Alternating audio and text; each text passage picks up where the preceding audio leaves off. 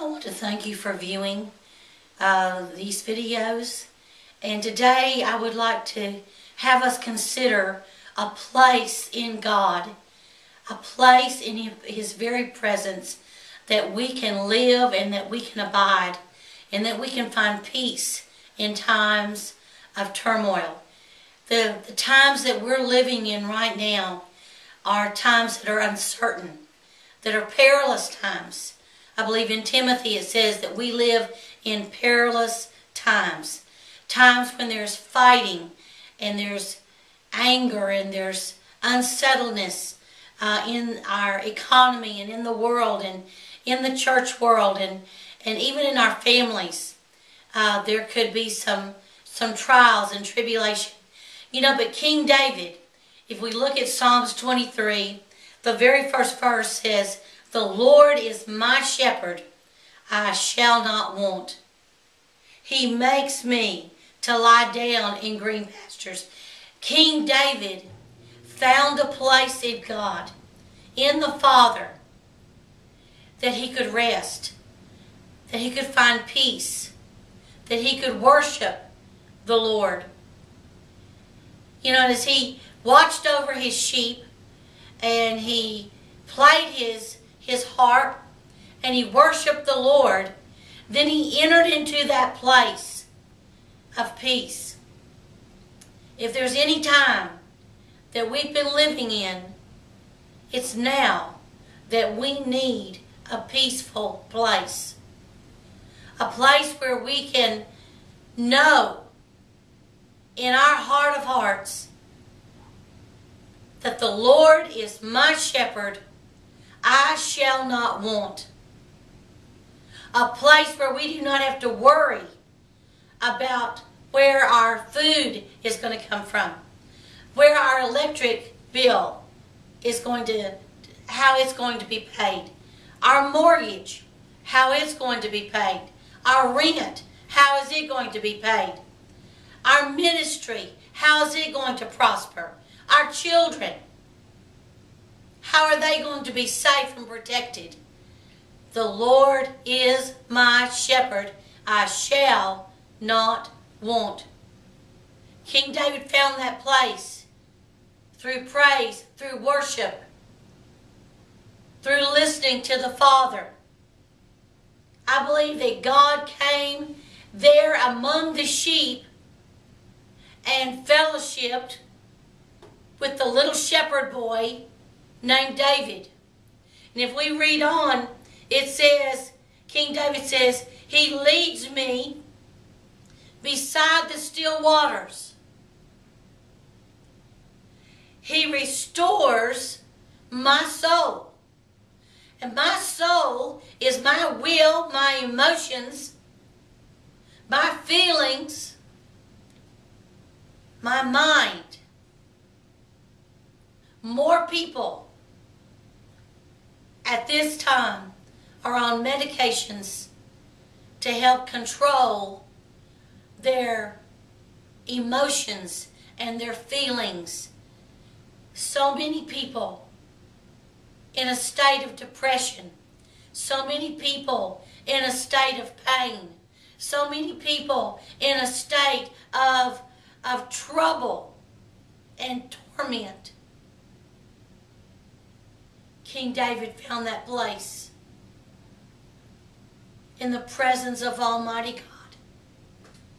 And I believe that we need to find that place. I believe that we need to be able to praise and worship our God and let Him come and inhabit us, live with us, abide with us. You know, in John chapter 10, it says that His sheep, God's sheep, and we are God's sheep, His sheep hear His voice, and a strange voice they will not follow. They're not going to follow a voice of defeat. They're not going to follow a voice of intimidation and guilt and condemnation. They're not going to follow a voice of sickness and disease. They're going to follow God's voice. The voice that's going to say, you can make it. A voice that says, you're healed by the stripes of Jesus. A voice that says, I will be your provider, your Jehovah Jireh. And just like God put it in King David's heart, that he was his shepherd and he was going to provide for him.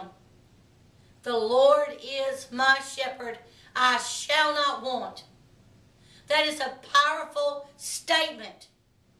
If we just speak it out of our mouth, my God,